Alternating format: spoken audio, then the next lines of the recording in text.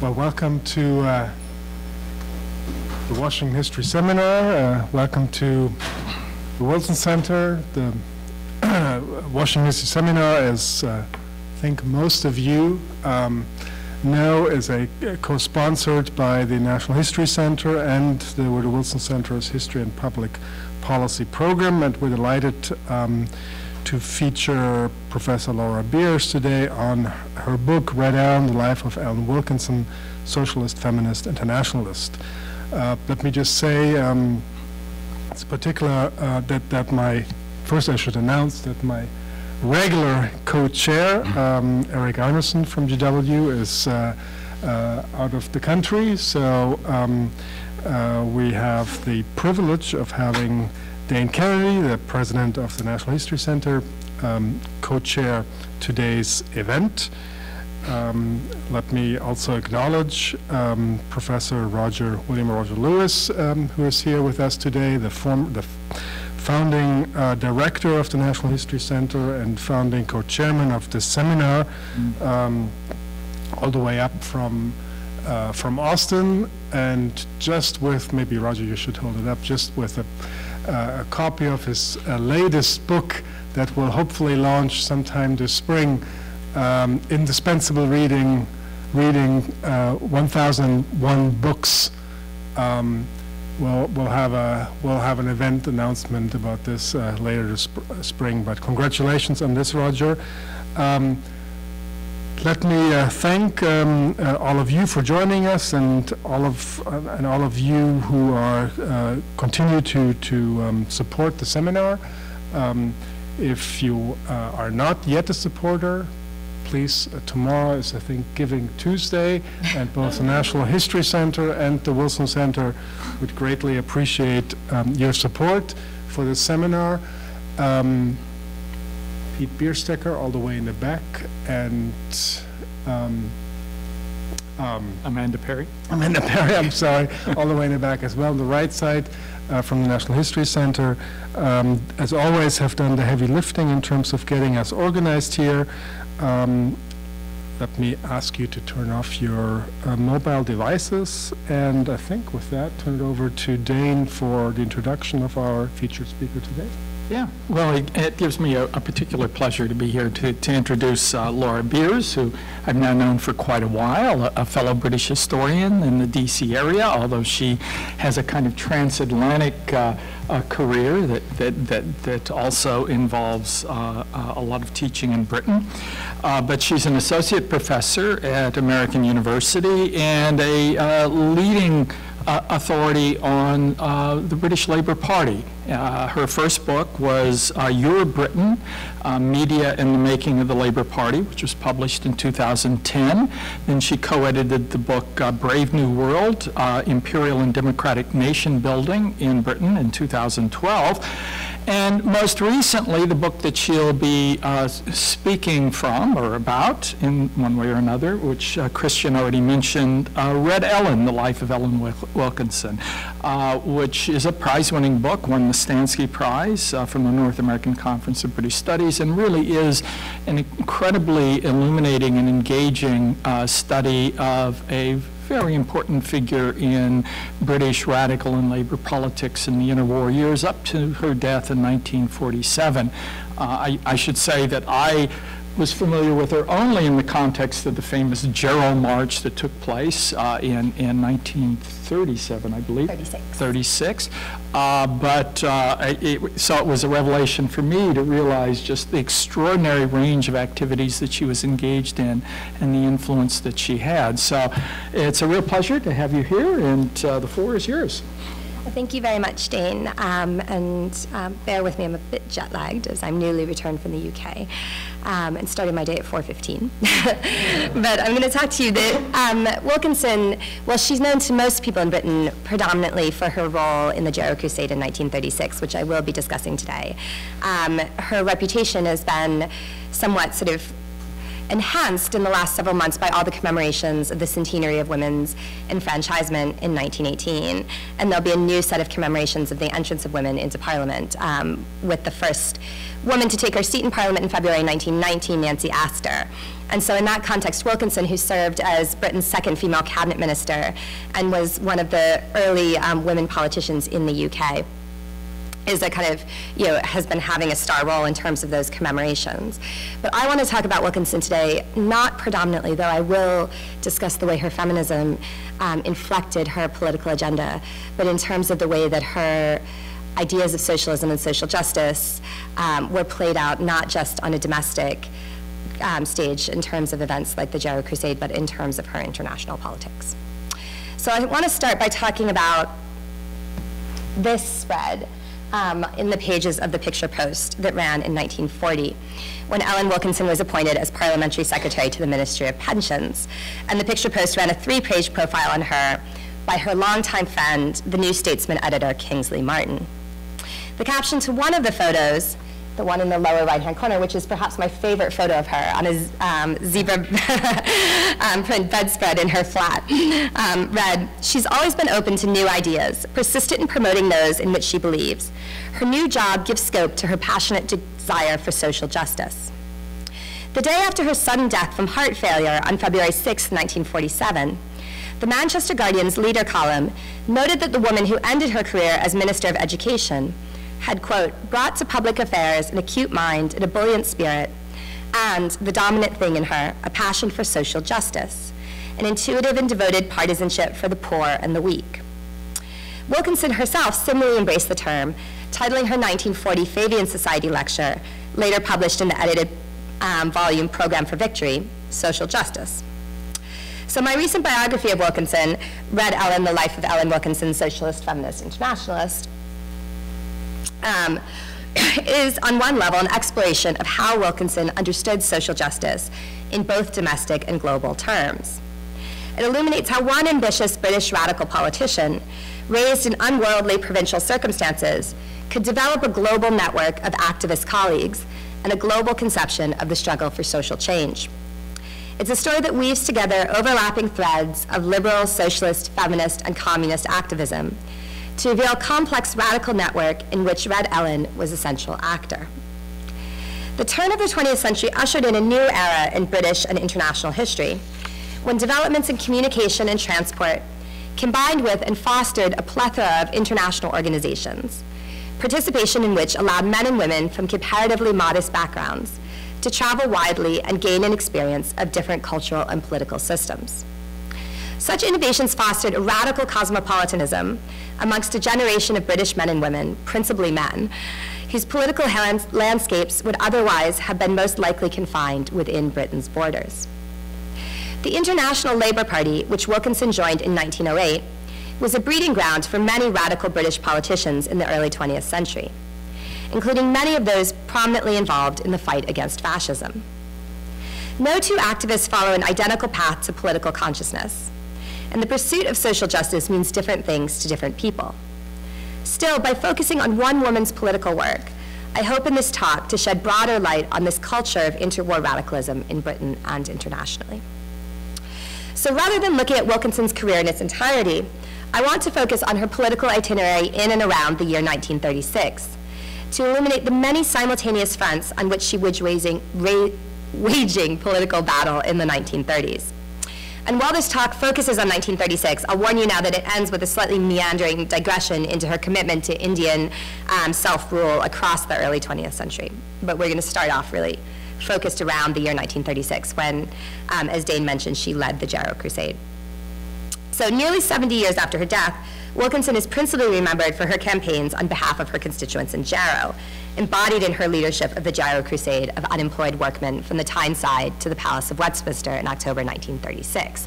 And this is an image from her on the march of the Jarrow Crusaders, about 200 men led not by Wilkinson, but by members of the town council, marched from Jarrow, which is in Newcastle on the Tyneside, 300 miles to Westminster to present a petition asking the government to intervene to bring employment back to the city, where male unemployment stood at about 3/4 of the population for most of the 1930s following the Depression. And Wilkinson, though she didn't march the entire way, did participate, partly because she knew that her participation as she was about 4'10" in stocking feet and female, would sort of give this media attention to the event that it otherwise wouldn't have attracted. So there's a kind of publicity stunt aspect to these photos where she's doing things like learning to play the drums and smoking a fag with a bunch of unemployed shipwrights. But it's for this that she is best remembered, despite the fact that the crusade itself did not achieve its objective of bringing additional employment or government intervention to the constituency in Newcastle. Yet too narrow a focus on her advocacy on behalf of Britain's unemployed has obscured the extent to which her conception of social justice was drawn on a broader canvas, and the ways in which her experiences combating other forms of injustice, from colonialism to fascism to sexism, informed her political work on behalf of the unemployed and vice versa.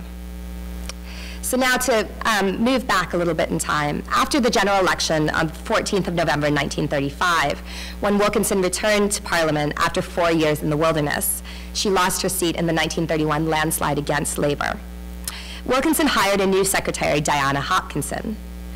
Hopkinson was the daughter of Eva Hubbock, who, like Ellen, had been a suffrage activist before the war. In a testament to the overlapping personal and political connections that bound together so many politically active women in the period, Eva Hubbock co-owned a cottage in Cornwall with Mary Morehouse, who had been Wilkinson's friend from the Manchester Girls' League in the 1910s, with whom Wilkinson had attended the founding conference of the Communist Party in 1920. So Hopkinson had this personal connection to get her first job working for an MP. Diana began immediately after the election, and soon felt herself overwhelmed by the task, later recalling that Ellen's energy was tremendous, but it was most variously dispersed. She was not easy to work for because she had so many strings in her bow. I found it difficult to sort them out. In addition to her parliamentary work, there was her representation of NUDA, that's her trade union, her involvement with the India League, with the left-wing theater project, and with journalism. She was then writing notes for Time and Tide, the Sapphic Graphic. This was a feminist magazine. Sometimes she used to dictate while she was in the bath, shouting to me when I was in the sitting room. So if Ellen's Union, the India League, and the Forum Cinema in Soho posed an immediate challenge, Diana soon also found herself wrapping her head around the Spanish Civil War, the British Iron and Steel Federation's machinations in halting the reopening of the steelworks in Jarrow, and the issue of equal pay for civil servants. Wilkinson's belief that the fight for social reform did not stop at Britain's borders is evident in a quick review of her diary for 1936. During the course of the year, she made at least 7 trips outside of the United Kingdom. In February, she flew to Germany to meet with trade union colleagues and other members of the anti-fascist underground. She also briefly visited Spain. She returned to Spain in March, spending a few days in Paris on her route home, where she met with Leon Blum and spoke to participants in the sit-in strikes in the city's large department stores and Monoprix. In May, she was back in Spain, keeping in close touch with supporters of the Popular Front government that increasingly appeared under threat from anti-democratic elements within the military and clergy. In August, she set off for Russia with other members of her trade union, only to return to Britain shortly into the voyage, as news of the Spanish rebels' advance convinced her that her presence was needed at home. The following week, she was in Paris meeting with the Spanish ambassador and leaders of the international labor movement, before flying to Portugal 2 weeks later to meet with the Spanish Republicans. Preparations for the Jarrow Crusade kept her in Britain for much of the autumn, but at the end of the year, she set sail for the United States, where she undertook a 6-week tour that included a visit to the sit-in strikes in Flint, Michigan. And here's another great Wilkinson photo. Here she is, having climbed in the windows of one of the factories where the sit-in strikers were occupying the auto works in Flint and speaking to striking workers. Wilkinson was criticized in certain sections of the press for her alleged excessive foreign travel and neglect of home affairs. She was, however, adamant that her international travel was inseparable from her career as a British politician. As she argued in her trade union journal, I hold pretty strongly the view that the most useless type of MP is the one that takes no interest at all in what is going on outside of his own country. We are too closely knit these days for that kind of parochial outlook. That said, Wilkinson's international travel did not mean that she neglected her parliamentary responsibilities. During the 1936 parliamentary session, she and the Prime Minister were tied for 4th most valuable MP, as measured by column inches in the parliamentary record, behind only the Chancellor Neville Chamberlain, the former Foreign Minister Sir John Simon, and, unsurprisingly, Winston Churchill. Throughout 1936, she rarely missed a sitting. Unsurprisingly, given the parliamentary agenda that year, the majority of her contributions to debate concerned domestic affairs, specifically the iniquities of the government's implementation of unemployment assistance, and the ongoing issue of what, if any, efforts the government would make to create jobs on the Tyne. Brian Harrison has noted that Wilkinson gave comparatively more of her time to feminist issues than other female MPs. In 8 of the debates in which she participated that year, she spoke specifically to issues affecting women as workers, including her April 1st proposal of a successful resolution to equalize pay grades between men and women in the upper echelons of the civil service. Civil servants were in a less precarious position within the capitalist system than the unaffiliated midwives or factory shift workers or female clerks working in moldy sub-basements, whose causes she also championed in Parliament in 1936. Yet, as she pointed out, single, lower middle-class women were often handicapped by the obligation to care for dependents, what she termed the caveman mentality within the Treasury and the country more broadly, held to the conceit that most men have wives and families to keep, whereas the single woman wage earner has no one but herself to keep. In truth, it's the fact that today a very large number of salaried women have other dependents on their salaries, she argued. The argument in favor of equal pay for equal work was self-evident from a women's rights perspective, but Wilkinson argued that it was also imperative to ensure the welfare of postal workers' spinster aunts, essentially. Several MPs had volunteered to put the case for the Civil Service Union, and another member won the lottery to put forth a resolution on equal pay. The case in favor of reform might have cleaved more tightly to a feminist equal rights agenda. But for Ellen, the case for women's equality was inextricably tied up with economics, and her arguments in favor of women's rights always incorporated an analysis of the economic injustice that accompanied gender inequality. Ministerial questions give MPs an opportunity to raise issues that might not otherwise come up in debate. While the majority of her questions related to plans for industrial developments in the Northeast, where her constituency was based, approximately 30% addressed foreign policy. These principally related to India and Abyssinia, although towards the end of the year, Ellen and a small group of MPs began to raise questions about the application of non-intervention policy in Spain, the issue which would dominate her parliamentary attention in 1937. In her treatment of both domestic and colonial affairs, Ellen continually returned to the theme of government accountability. While ministers and the government's backbench supporters turned to variously the vagaries of the market or the independence of colonial administrators to deflect responsibility for perceived injustices, she repeatedly argued that it was up to the government to take responsibility and action. The Jarrow Crusade should be understood both as an effort to force the government to take responsibility for its role in destroying the shipping industry in Jarrow, and to compel practical action to bring jobs back to the constituency. An appreciation of the latter goal is necessary to understand the tactics of the march and Wilkinson's role in it. Unlike some of the more conservative parliamentarians within the Labour Party, Ellen did not object to the principle of direct action, or using strike action to change policy. Beyond the British Isles, she supported the Indian National Congress's civil disobedience campaigns in the 1920s and 30s. Nor did she object to collaboration with communists on shared objectives. She herself had left the Communist Party in 1924, and the CP regularly attacked Wilkinson in the columns of the communist papers The Daily Worker and The Week. Yet she maintained close relationships with individual communists through organizations such as the Labor Research Department, the National Unemployed Workers Movement, and later the Committee for the Relief of the Victims of German Fascism and the World Committee Against War and Fascism. In 1936, she sought advice from Wall Haddington, the leader of the Communist National Unemployed Workers Movement, on the logistics of managing a hunger march in preparation for the Jarrow Crusade. Yet, although he later claimed that Wilkinson had tried to convince her colleagues in Jarrow to join forces with the NUWM, her conduct during the Jarrow March was intended to distance the event from the communist movement. This reflected in part Wilkinson's appreciation of the lessons of the failed 1926 general strike in Britain, which had been launched with the aim of defending wages in the mining industry, but ended with the Trade Union Congress's unconditional surrender. Then, opponents of the strike had focused on the alleged unconstitutionality of extra-parliamentary mass action intended to influence government policy. In 1936, the government again trotted out the rhetoric of constitutionality in an effort to delegitimize the Jarrow Crusaders. 2 weeks into the march, the cabinet issued a statement that in this country, governed by a parliamentary system, where every adult has a vote and every area has its representative in the House of Commons to put forward grievances and suggest remedies, processions to London cannot claim to have any constitutional influence on policy. Wilkinson rejected this analysis, but she appreciated the sway that it held over members of her own party, as well as over national government MPs. Her own speeches along the march's path and in her journalism, she made a point to emphasize the constitutionality of the marchers' actions.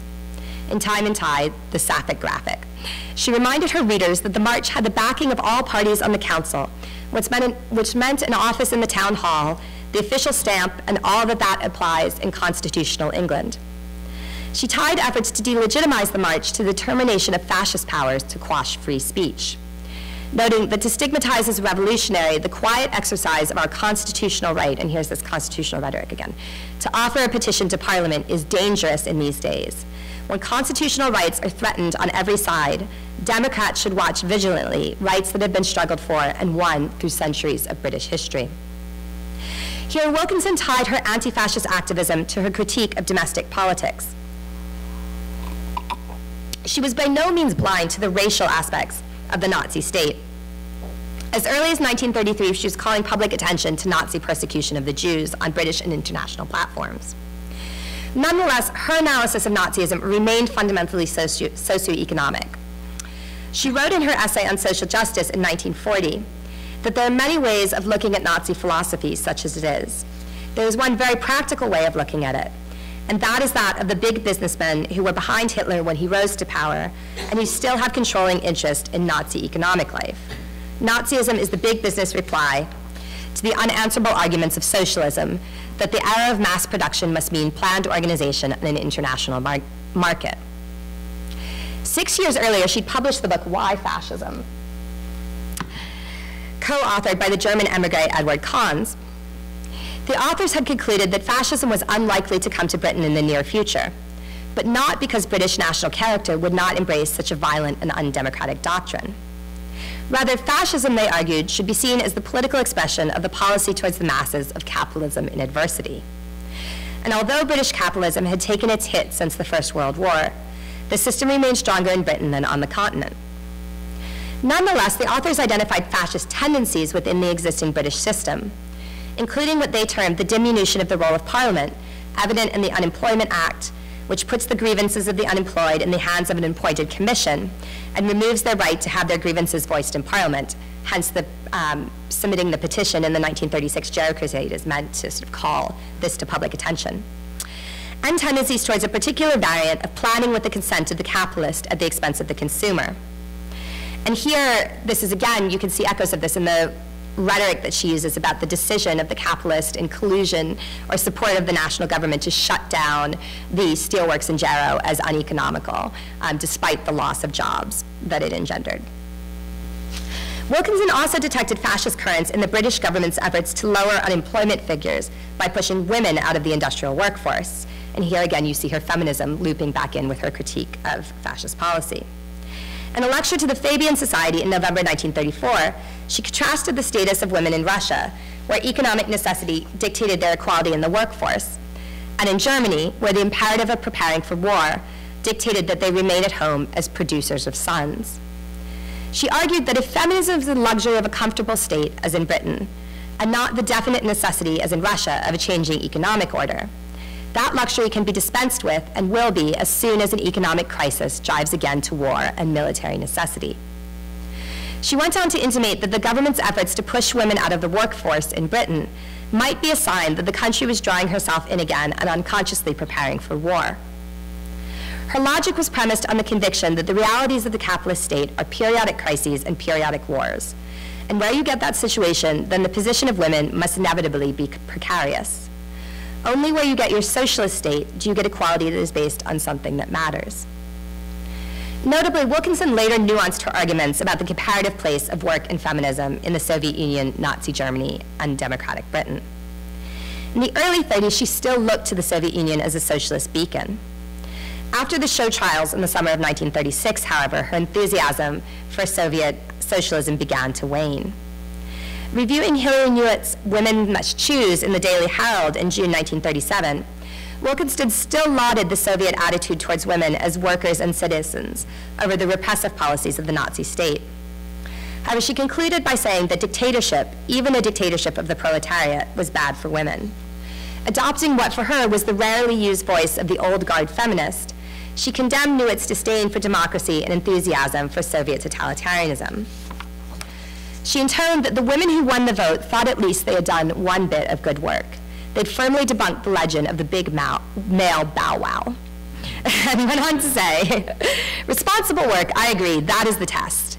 In the democratic countries, as cabinet ministers, members of parliament, doctors, pioneers in welfare and education, writers and trade unionists, their work is responsible and also they can speak their mind.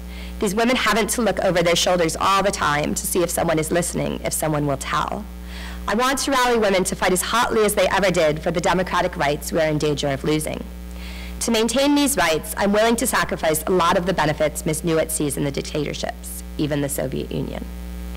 So you see this kind of emphasis on democratic practices still shining through in her politics. Her shifting attitude towards Russia did not debar her continued cooperation with communists at home and abroad, however. She worked closely with her old friends Helen Crawford and Harry Pollitt and other communists in the campaign for the relief of the victims of German fascism, an international organization whose British branch she co-founded in March 1933. I'll talk about this in a moment. When the Labour Party had sought to prescribe the Relief Committee as a communist front, and this is a leaflet or a pamphlet actually produced by the Communist Party in which they identify all of these different organizations that they perceive to be communist front organizations. And you can't see it very well, but down at the bottom, the Committee for the Relief of the Victims of German Fascism is identified as part of this communist solar system.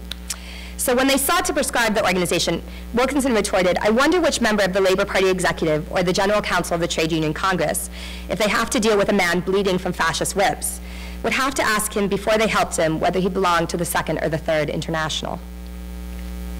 If her contacts within the Communist Party and the Comintern pushed her to see fascism through an economic lens, her long association with the Geneva-based Women's International League for Peace and Freedom brought her into contact with a group of continental European women who also tended to view fascism in economic terms. The WOLF had been formed as an outgrowth of the Women's Committee for Permanent Peace, which met at The Hague in March 1915.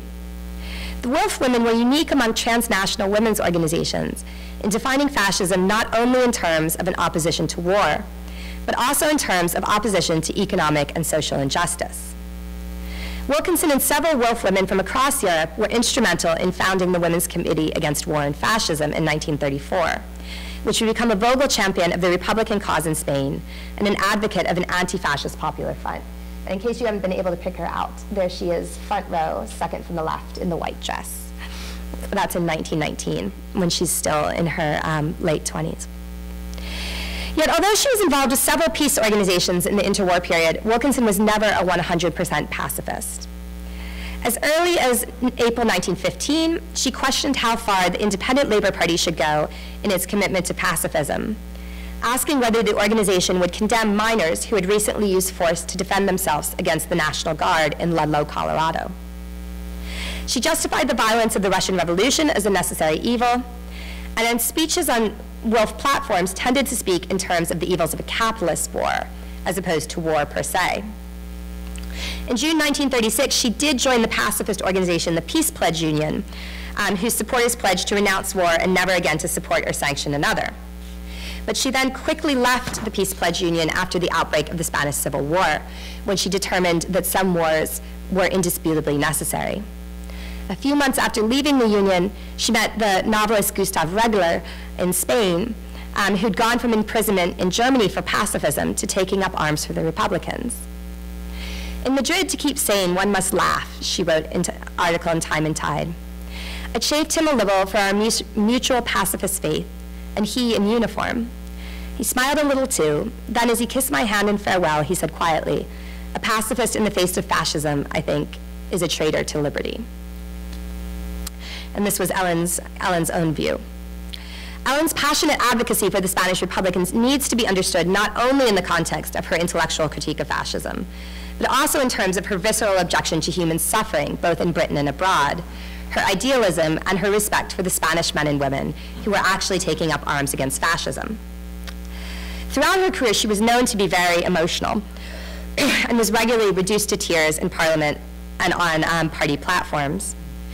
When the 1936 Labour Party conference refused to allow an official collection to be taken up for the Jarrow Crusaders, Ellen's emotional speech led the hard-right Western Daily Mail to observe that a woman's tears are usually more effective than her arguments, a truth which Miss Ellen Wilkinson, MP, exemplified as she was overcome by emotion in speaking at the Labour Party conference yesterday on the plight of the distressed areas.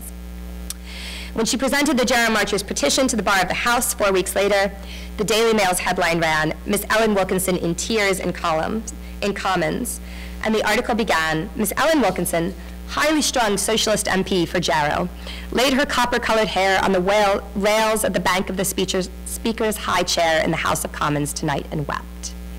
It seemed the smallest and slightest of MPs was praying. When she looked up, though, praying or not, there were tears in her eyes.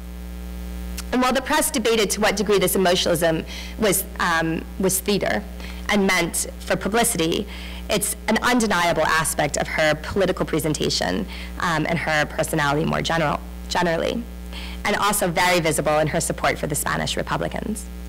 Her respect and empathy for the Republican forces who'd had to create an army almost with their bare hands, as she claimed, is palpable in her writing and her speeches at the conflict.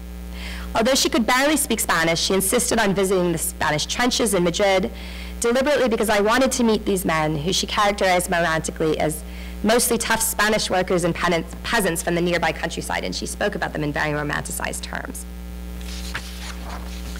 For Wilkinson, the Spanish Civil War was a clear-cut case of right versus wrong.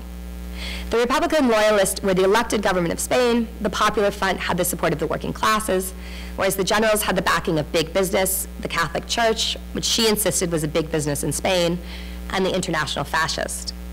For Ellen, these were the salient points. She proved remarkably willing to overlook the violent attacks on the church by Republican supporters in the early days of the conflict. And arguably more problematically, she turned a blind eye to the increasingly dictatorial behavior of the Soviet Union in Spain. In her view, the Soviet Union was arming and otherwise abetting the Republicans while her own government did nothing. And she simply did not want to hear that the Russians' motives and methods might be suspect. While her principal work for the Spanish cause was political, Wilkinson also turned her efforts to charity. Her approach to charitable work throughout her career gives a particular insight into her attitudes towards social justice. Many of her colleagues in the international women's movement had come up through the charitable sector, including, among others, Edith Pye, Agatha Harrison, and Barbara Duncan Harris. And some of those women are in this image behind us. Yet Ellen's own views were closer to those of her Labour Party colleague Clement Attlee, who once famously quipped, "Charity is a cold, gray, loveless thing. If a rich man wants to help the poor, he should pay his taxes gladly, not dole out money on a whim." When a private philanthropist responded to the Jarrow Crusade by proposing to open a metal tube works on the site of the old shipyard, Ellen bristled, "We've got the government cornered, and on no account must this latest offer enable it to avoid its responsibilities." And in the event, the government administrators actually did point to this small initiative to open a steelworks as evidence that there was no need for state intervention in Jarrow. So she had called that one. Well, Ellen was adamant that the state, not private charity, should redress social injustice. She never took the doctrinaire position that charity only propped up the capitalist system. In 1926, following the defeat of the general strike, she agreed to act as chairman of the Women's Committee for the Relief of Minors' Wives and Children. And in her appeal for funds, she insisted that there's no room these days for armchair hair-splitting socialists. Just as the Russian revolutionaries had to leave their ideals for a bit and get down to the problem of drains and sewers and transport, so in England, now that the fight has sharpened, our job is to get the miners fed. She saw the fascist crisis in similar terms. In addition to her political work in Britain and internationally, she led fundraising campaigns to aid German refugees and devoted considerable personal energy to finding homes for refugees in Britain. As with her fundraising for the miners' families, her charitable work involved more than a measure of criticism for those who had forced private intervention. In August 1936, she was involved in the formation of Spanish Medical Aid, which was arguably a political body thinly disguised as a humanitarian agency. The organization's official remit was to send a medical unit or units to relieve the suffering caused in Spain and to assist Spanish Democrats against Spanish aggression. The following April, she traveled to Spain with 2 pro-Republican MPs, the conservative Duchess of Atholl. Oh, here she is in Spain. There she is with. The Duchess of Atholl is the sort of dour-looking Scottish woman, second from the right, and then Eleanor Rathbone, the independent Liberal MP, who's on the far right. The women claimed that their mission was non-political and that they were interested in providing relief where most needed. However, they only visited Republican territory, and by focusing their public report on the plight of child refugees, the women highlighted what they termed the insurgents' disregard for innocent lives. They also produced a private report detailing objections to the scheme of frontiers observation, which had been put in place by the International Non-Intervention Committee, and circulated to potentially sympathetic MPs, including Winston Churchill, as part of their anti-fascist propaganda. So, in opposing the Spanish Civil War, Ellen had colleagues, not just in Britain, but internationally. The Indian National Congress, and in particular its young leader Jawaharlal Nehru, took a similar stance on the Spanish War. Wilkinson and Nehru, who became increasingly close in the 1930s, campaigned together on behalf of the Spanish Republicans during his visit to Britain in 1936, and when he returned to the country in 1938. And this is Wilkinson on one of her trips to Spain with a group of Republican children. And this is her speaking on a platform. She was often referred to as the pocket Pasionaria, because she was sort of a British and smaller proxy for La Pasionaria, the Spanish communist speaker. But she frequently campaigned with Nehru on pro-Republican platforms when he visited Spain. She also hosted a private reception for him to meet with politicians and journalists who were interested in Indian affairs and sympathetic to the Republican cause. And on February 3rd, she presided over a meeting at Caxton Hall in which Nehru spoke out against the imperialist behavior of the British government and its hypocrisy in condemning aerial bombardment of the Abyssinians by Italy while using similar tactics against Indians in the Northwest Frontier province. Ellen herself had repeatedly denounced the fascist practices of the British in the Northwest Frontier, drawing upon events she'd witnessed on her own travels to the region. When Nehru returned to Britain in June 1938, Ellen again acted as his host through the auspices of the India League. She organized a conference at the House of Commons in which he made clear his objections both to the program of federation laid down in the 1935 India Act and to the foreign policy of the British government. Here you can see some of the propaganda from that second trip, as well as the INC's work on behalf of the Republicans. After a trip to Spain accompanied by Krishna Menon and a visit to Czechoslovakia, which had recently been forced to concede the Sudetenland to Germany, Nehru returned to London and spoke on a series of platforms with Wilkinson, expressing his own conviction, shared by Ellen, that the cause of anti-colonialism should be understood as inherently in sympathy with anti-fascism. The two shared platforms at the Peace and Empire rally on the 15th and 16th of July, alongside Stafford Cripps, the African-American actor Paul Robeson, the Liberal MP Wilfred Roberts, and others, a 17th July rally for Republican Spain in Trafalgar Square, as well as various other events. And he also, as you can see, spoke at events where she wasn't present, as did his wife. The following week, they attended the World Conference for Action on the Bombardment of Open Towns together in Paris. The event was organized by the British Liberal pacifist Lord Cecil under the auspices of the International Peace Campaign, and Nehru made clear his disdain for Cecil's imperialist assumptions. Nonetheless, both he and Wilkinson then rationalized that the severity of the European crisis merited cooperation with less progressive men and women, as long as they took a similar attitude towards fascism. Nehru returned to Britain again in the autumn of '38 and became increasingly vocal in his criticism of British foreign policy, with an analysis that again echoed Wilkinson's own. Writing in the Manchester Guardian on the eve of the Munich crisis, he contended that the British government today pursues and even more intensely its policy of encouraging aggression and giving support to General Franco and the fascist and Nazi powers. No doubt they will carry on this way if they were allowed to, till it puts an end to itself as well as the British Empire, for overriding every other consideration are its own class sympathies and leanings towards fascism. I would be the last person to object to an ending of imperialism, but I'm deeply concerned with the prospect of world war, and it distresses me exceedingly to realize how British foreign policy is directly leading to war. Following Hitler's return from Munich, both Wilkinson and Nehru would together denounce the shame of England. Like Wilkinson, Nehru also recognized that charitable aid to the Spanish Republicans could serve both practical and propagandistic ends. Thus, after his visit to Spain with Menon and his daughter Indira, he launched a campaign to send the Indian Ambulance Unit to Spain, which you see behind you, as well as campaigning for Indians to send foodstuffs and medical aid to the continent. In a statement to the press, he made clear that his call for aid was not mere humanitarianism, saying, "We seek this help in order to throw our weight, such as it is, on the right side in a vital conflict, which is of tremendous significance to us and to the world, and to dissociate ourselves publicly and through action from the policy of the British government." Wilkinson and Nehru had not initially been drawn together by their shared analysis of fascism and European politics. Rather, their similar approach to the fascist threat strengthened a bond that had emerged through Wilkinson's long involvement with the Congress movement.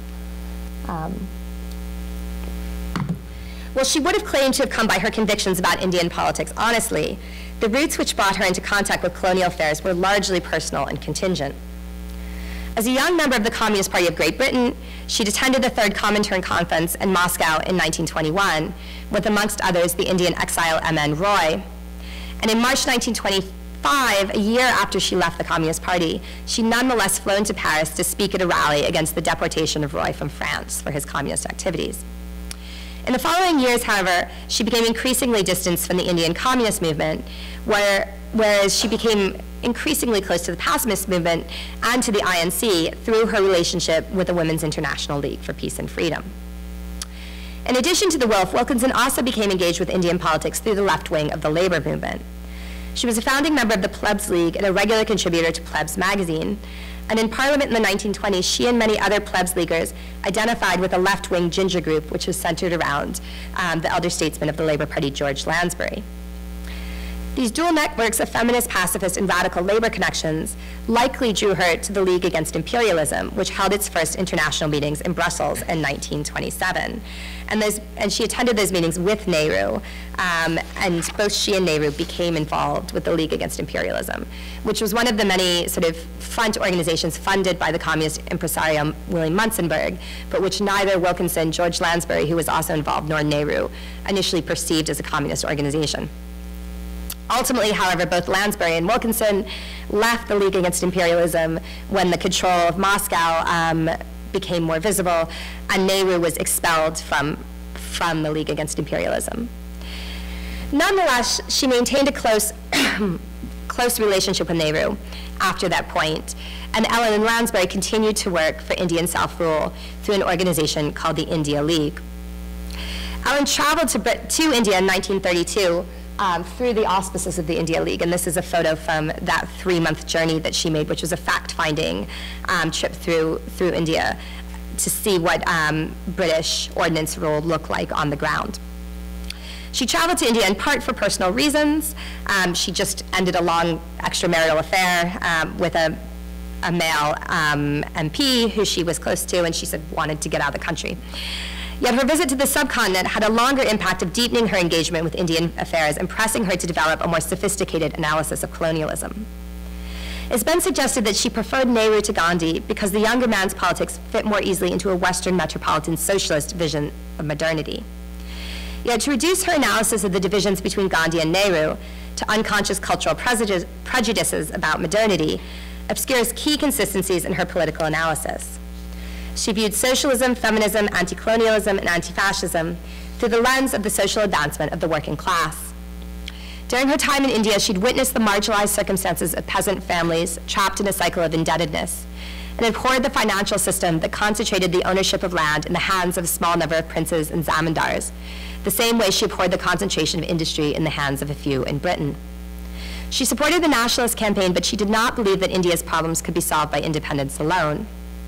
Ellen wrote a glowing review of Nehru's autobiography in Time and Tide and blurbed the book for the publishers, applauding Nehru as a champion of the masses, not merely a pure nationalist. At the end of the day, however, Nehru understood the problem of Indian nationalism to be inseparable from both the class struggle and the anti-fascist cause, whereas when push came to shove, Wilkinson did not. and it proved to be a crucial difference in their conception of social justice on a global scale. Wilkinson came under sustained criticism for the extent of her attention to international affairs, particularly when the situation in her own constituency of Jarrow was so dire. She had little sympathy for what she considered to be such a myopic view, and made her contempt for her critics plain, saying, usual criticism, of course, from those queer folk who think that one can best serve the working class movement in this country by being completely ignorant of what happens outside of it. For Wilkinson, as for others of her generation and outlook, the ways in which she understood both domestic and international affairs were intimately interwoven. She brought her Marxist economic analysis to her understanding of both continental fascism and British imperialism, and in turn, her appreciation of Britain's role in international affairs affected her analysis of domestic politics. Her feminism was imbricated by class analysis that affected the way that she perceived the status of women both at home and abroad. That said, Wilkinson's prejudices and limitations as a British national affected how she understood the world outside of her own borders, and hence she ultimately, as a member of Churchill's wartime Labour government, supports the British government's policy towards India during the Second World War and does not stand with Nehru and the INC in opposing the subcontinent's collaboration with Britain during the conflict, because she perceives fascism to be a more salient and imminent threat than colonialism, and ultimately can disentangle the two. Years later, she attempted to explain the ways in which one could balance an international and a national perspective when, as president of the founding conference of the United Nations Educational, Scientific, and Cultural Organization, she would argue that we here could not be interested in international work if we were not firmly rooted in our national loyalties. You cannot build a bridge unless there's solid earth on each end of the bridge. And scholars have pointed to her words as evidence of the limits of cosmopolitan thinking amongst the generation that came through the Second World War. But arguably more significant is the sincere effort that Wilkinson and many others of her generation made to understand social justice on a truly transnational scale. As she went on to say at the end of that speech to her colleagues in 1945, international fellowship and national personality are not incompatible. Thank you very much. Thank you.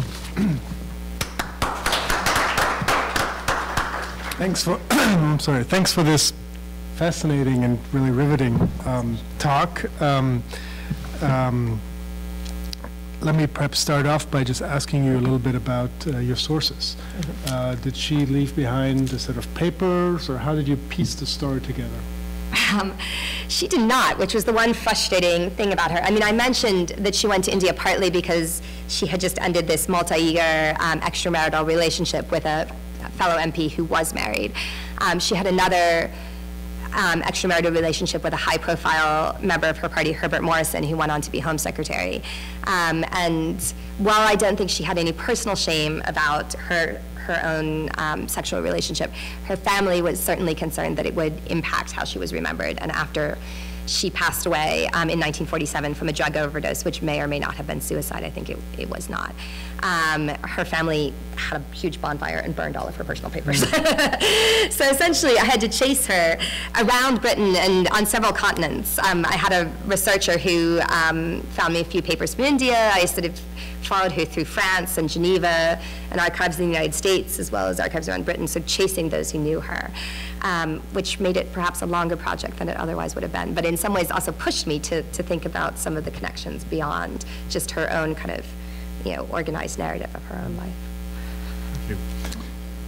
Yeah, so I want to open this up, but I have a question too before we do. But the rules for this, just to remind all of you, and many of you have been here before, but for those of you who haven't, is when you do ask a question, please wait for the microphone. There's two people in the back who will be happy to give you a microphone, and introduce yourself before the question. But I want to start off following Christian's question with a question about biography. I mean, one of the things that academic historians are not trained to do is to write biographies, and it does bring with it its own particular sorts of challenges. Now, sources obviously are one of those challenges that are distinctive, but I wonder if you could reflect a bit on I can understand why you wrote this biography, because she's a fascinating person, but if you could reflect a bit simply about the challenges of writing a biography. Well, I think one of the challenges of writing a biography, awkwardly, is just this sense that that biography is somehow not real history, right? And so, as someone who was starting this project as she was still going up for tenure, right? It was kind of a risk to write a biography as opposed to a sort of a more serious type of monograph. But I also was someone who, whose first book had, been bought by maybe a few people who share no DNA with me or are not librarians, right? Was very well respected in the field, but was not, the kind of history that was reaching people outside of the academy. I mean, that's not entirely true, because actually it was on the BBC and it had within journalistic communities a bit of reach, but it was an academic book. And I thought biography would provide a vehicle to tell a story, but to tell it in a way that could be read on two levels, right? And one of the sort of broader intervention in the historiography that I wanted to make was about how the early generation of kind of labor worthies, who are often presented as being kind of very exceptional and very British-centric, that generation that formed Attlee's cabinet in 1945, when they were starting to become geriatric, right? But were sort of exceptionally British-focused. And many of them had this involvement both with continental socialism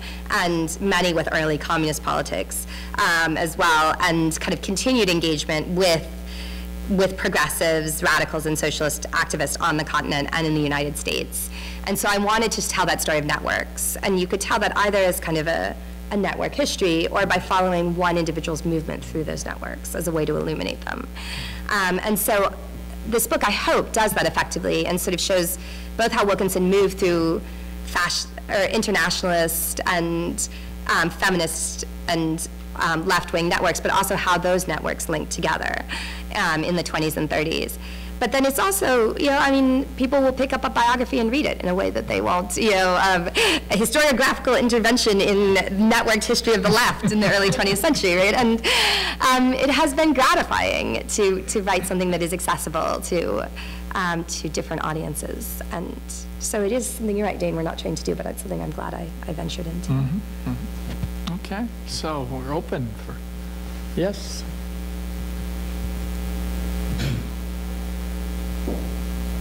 My name is John Martin. I'm a research fellow here, and I was delighted to hear your presentation. This is a fascinating person I've never heard of. I have roots in England, and I just had not any idea. As a university student in the 50s, I met Clement Attlee, who was visiting my university in California, and I wondered, was there any way in the book or in your search to calculate her influence on him in any way? In some ways, her influence on him can be shown by the fact that he included her as the only woman in his cabinet, despite the fact that she spent much of the 1930s and indeed the early 40s trying to undermine his career. She thought he was a terrible choice for leader of the party when he was nominated to replace Lansbury in 35. She had, as I said, this intimate relationship with Herbert Morrison, who was kind of Attlee's nemesis within the higher ranks of the Labour Party and was constantly trying to unseat Attlee and become leader of the Labour Party himself. And she was, alongside Hugh Dalton, sort of intimately involved with those cabals to unseat Attlee. And despite the fact that he knew that, he nonetheless put her in the cabinet. And I think it was a respect for the kind of outsized role that she had within the party at that point. And he was to a degree, when he puts together his cabinet, he has these categories, and there you can see his notes in his papers in the Bodleian, and he sort of says the young person, woman, trade unionist, and it's clearly, but she's the one woman of the stature to be a cabinet minister, of her generation in 1945. And he's willing to overlook the constant personal, undermining. And I think by the time that she dies, she has gained a respect for him that she did not have in 1935. Yes. Yep. I'm Kay Oshel, retired from the Department of Labor. I'm really a layperson in this field. I also was not familiar with her. Could you tell us a little about Wilkinson's early life and the circumstance of her birth and so on? So, I mentioned at the beginning of the talk that she comes from modest circumstances. She's born in 1891, and in a kind of 2 up, 2 down, as they're referred to, sitting room, kitchen on the bottom, bedroom, 2 bedrooms, and then an outhouse in the back, in working class Manchester. And she's a scholarship student. She's kind of that generation. She has schooling stops for most people. At 12, she goes on and gets further scholarships, and then ultimately gets a scholarship to the University of Manchester, which has started admitting women a generation before her. So she's a history major. She goes on, in those days, basically, if you didn't get arrested in the year after you graduated from university, you were given an MA as well. But she would always put, and actually that's still the case at Oxford. But she would always put, MA after her name, MA. She was proud of it. And she went on then, her first job was working for the National Union of Women's Suffrage Societies as a suffrage activist and platform fundraiser. And then she moves into, during the First World War, working as a women's organizer for a trade union.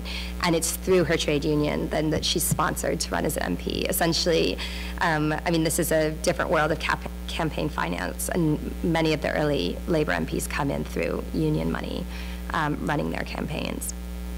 And so essentially she makes the move into Parliament. In 1924, she's the only woman, only Labour woman in Parliament. And through this kind of backing of her trade union, which remains a base throughout her career in politics.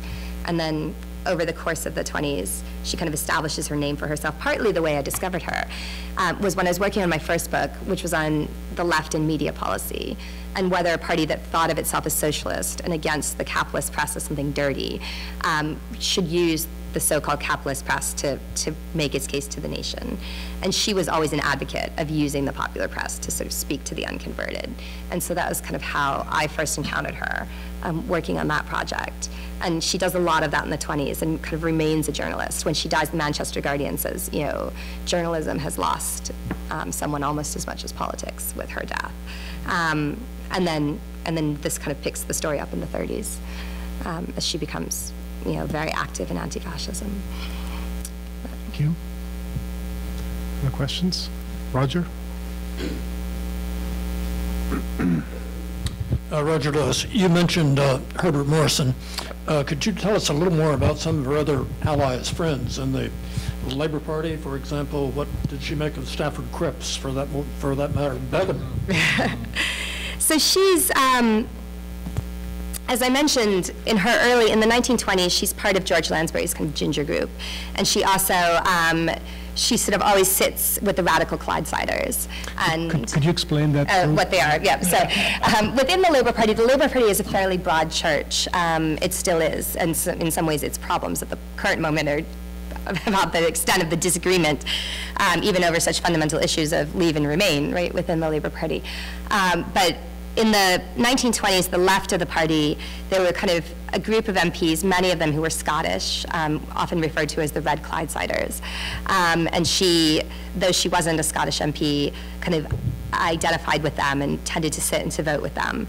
And she also was part of this, what in British politics we refer to as a ginger group, a kind of pressure group around George Lansbury, who was also a very progressive and radical figure on the left of the labor movement. So she kind of was positioned on the left in the 20s.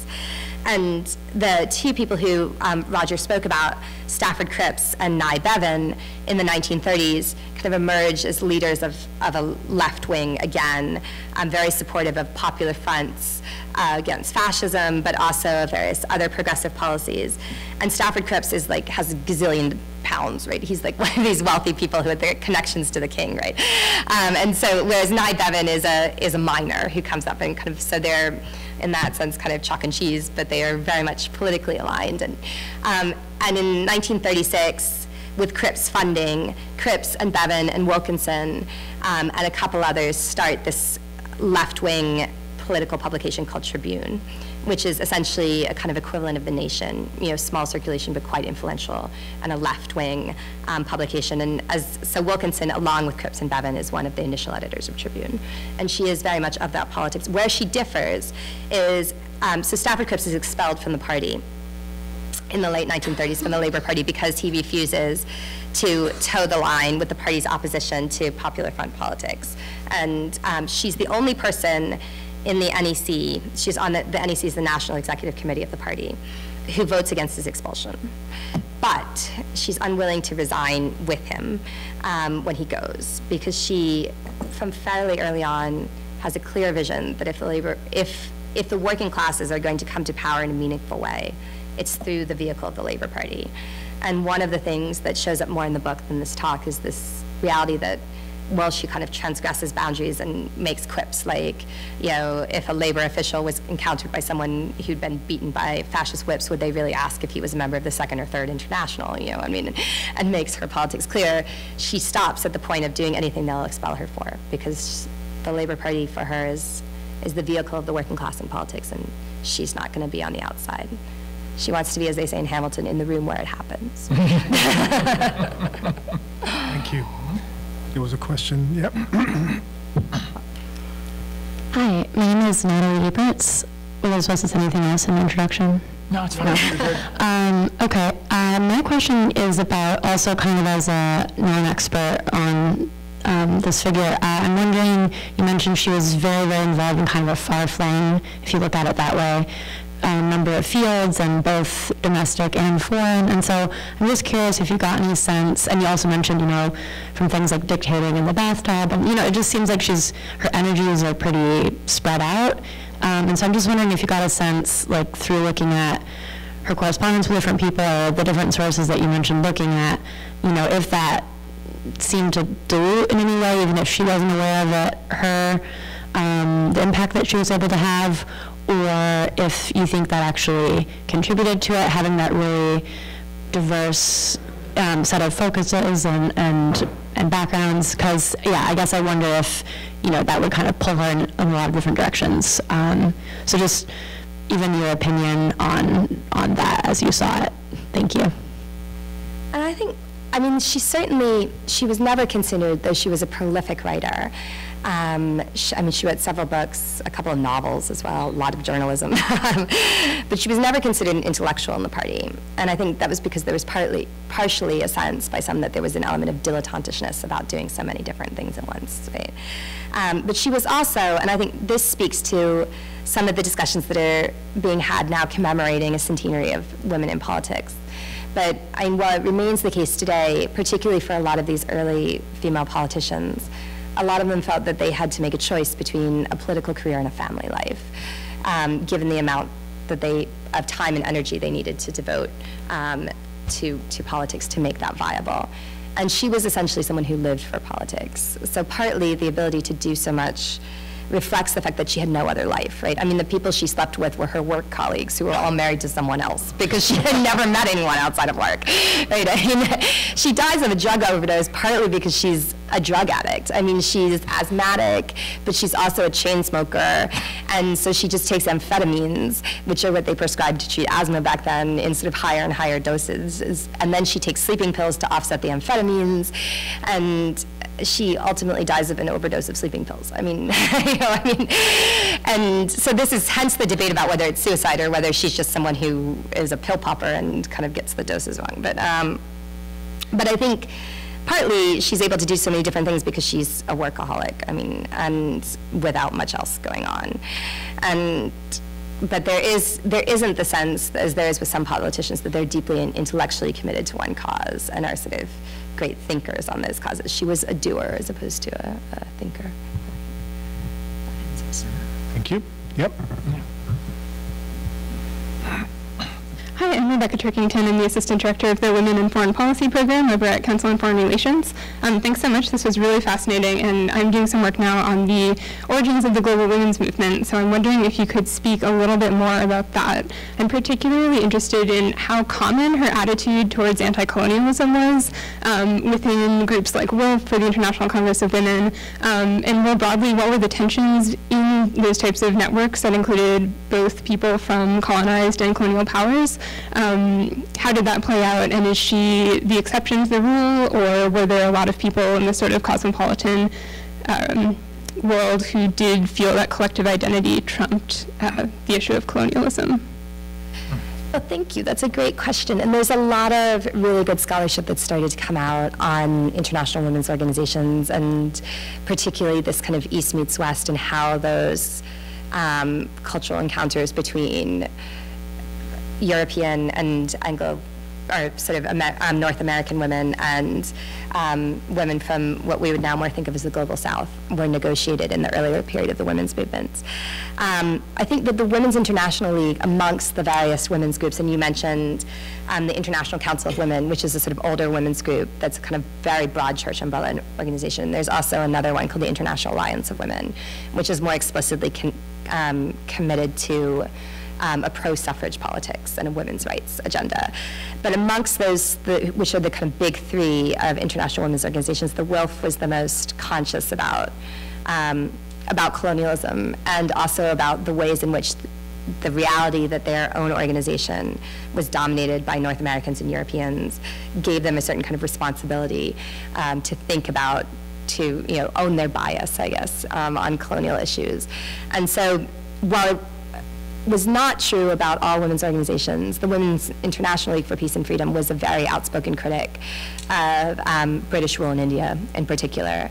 They published a report, which you may know, called Occupation Haiti, about American intervention in Haiti, and had a branch in Haiti. But then at the same time, people like Mary Church Terrell, who's an African-American woman who's quite well known both in DC politics and education reform, but also for her role in the NAACP. She was a member of the Women's International League, but she was also kind of a vocal critic to what she saw as some of their blind spots about their inability really to think themselves outside of the box of being kind of North American and Western dominated. And I think you see that in Wilkinson's politics when ultimately she kind of abandons the Congress movement during the war, and just, the priority is winning the war, and she doesn't, she remains sympathetic and speaks out, kind of, says, once the war is over, we should just give the Indians self-rule. Sort of says they should wait it out, priorities.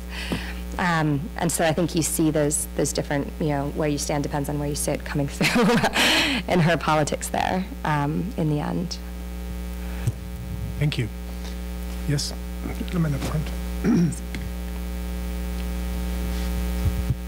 You mentioned a little bit about, Bill Veal, I'm retired. You mentioned a little bit about her late life and the physical problems she had. Did she mellow any in her views or her actions? Or is that an inappropriate word here? No, I mean, the short answer to that.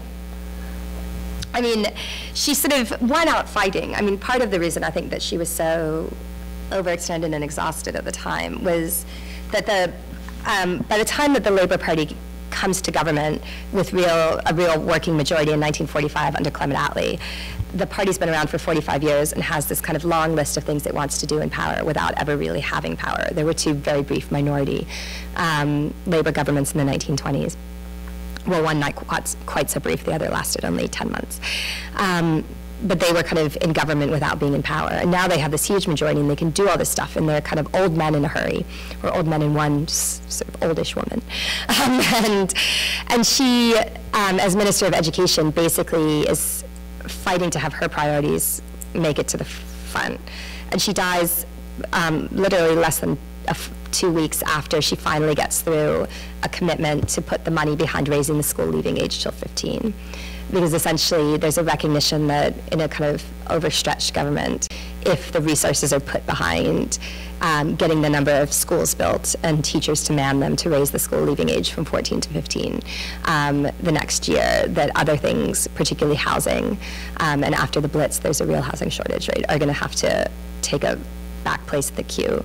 And she wins this fight with Nye Bevan, who we mentioned earlier, who is the minister in charge of housing at that point, to have the school leaving age put through. And it's this sort of, big victory, and then she drops dead, right? But she sort of keeps fighting on it till the end in cabinet, and there's some of the great exchanges in the early years of the Attlee government are fought over this issue of education and what is owed to the next generation. Thank you. Any other questions? Yeah. I do.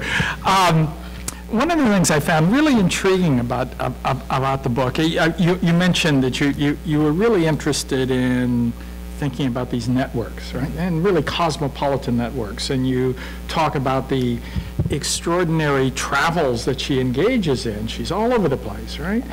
And she meets all of these astonishing people, Lenin, Trotsky, Gandhi, Nehru, Einstein. I mean, you can go down this list. And I'm just wondering, I mean, is this interwar period a kind of unique moment, do you think, for this kind of cosmopolitan networking? Or is it just seen that way because we know all these people now as famous people? I'm just... And I do think that transportation, advances in transportation help. I mean, it's only, she's actually sort of hopping across the channel fairly regularly on planes by the 1930s. She flies, she's one of the few women delegates to the San Francisco UN conference in 1945, and she flies to San Francisco, right? I mean, that's refuels about 5 times across Canada, but, so I think that there's a way in which flight, but also motor cars. I mean, most of her travel in and out of Spain is by car through the Pyrenees after she flies to Paris and then drives. And then just the fact that you can, if the weather works with you, right, cross the Atlantic in 4 days. So I think that the world is in some senses kind of, as a practical matter, shrinking by the early 20th century in ways that make that kind of globetrottingness possible. And obviously there are people who, just with sort of longer journey times, are real cosmopolitans before that. But I think that there's something about the kind of the shrinking, also the media world, right? I mean, once we live in a world of kind of radio and, then just the speed with which information is moving is changing. And that enables a certain kind of cosmopolitanism, I think, or at least enables it on a larger scale with less effort than perhaps was the case in the 18th or 19th centuries. Great. Any other questions? I've got 1 or 2 more. If there's time. Do we have time? Yes. 2 more questions. One is builds sort of on Dane's questions about her international networks, and I love your story about her networks. She spent considerable time clearly in India. I mean, traveling for 3 months in India. That's 3 months in India traveling. That's, wow. Clearly, she's, you mentioned she was in Spain several times during the Civil War. Could you talk a little bit more about her networks in Moscow? You mentioned she was there in August '36, just before the short trial started. Somebody who's working on a biography of somebody who grows up in 1930s Moscow. I'm sort of particularly interested in these networks, but also her view of Stalinist, the Stalinist dictatorship as it moves on. You mentioned this, but I would love to hear a little bit more about this. And then second, perhaps final question, since we're here at the Wilson Center, to ask about the larger relevance of her life, of her biography. Why should anyone be interested in her life, other than sort of a covert way to look at, into 20th century British, early British history?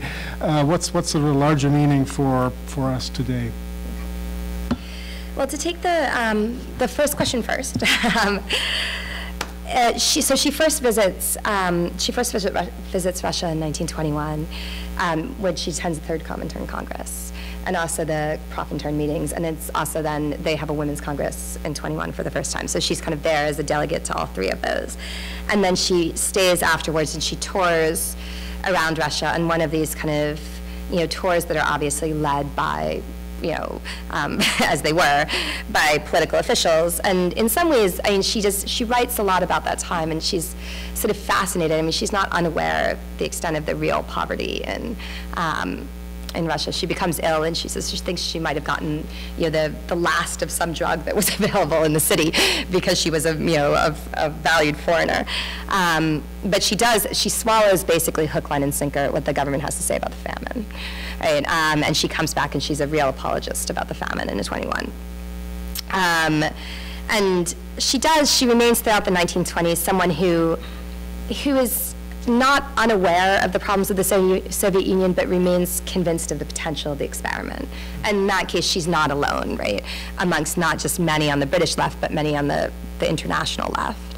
And her views start to change after Trotsky's expelled. As Dane said, she meets both Lenin and Trotsky, but she stays in touch with Trotsky. And I mean, she sends Trotsky copies of Hansard, or the parliamentary record, in Buyukhaida. I mean, she's like posting them to him, right, just so that he could follow events in the British Parliament. And so her concern about the way, and she attempts unsuccessfully to get the British government to give him asylum. So there's a kind of increased wariness about Stalin that starts early on, but it isn't until 36 that you hear her speaking publicly negatively against the Soviet Union. It's only with the show trials. And as I said, she then also is not one of those people. She's no George Orwell, right? She's not denouncing what the Soviets are up to in Spain, because for her, the fact that the Soviets are in Spain is the crucial point.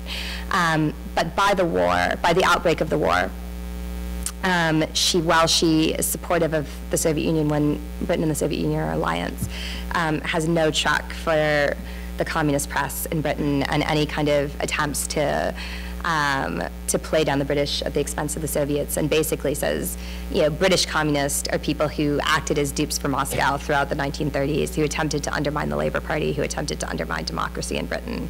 Now they've done this about face because of the fact that the Soviet Union was invaded, and obviously we're now allied with the Soviet Union, but these people are not to be trusted. I mean, she becomes towards the end of her life, very anti-communist.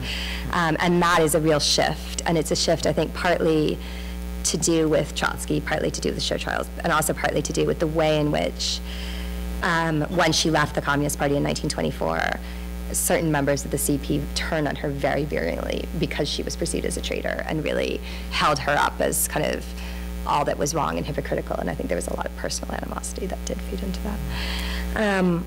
On the bigger question of why we should be interested, I mean, I think, I do think the question about how the international left operated in the early 20th century is an important question, and I think the book is illuminating on that.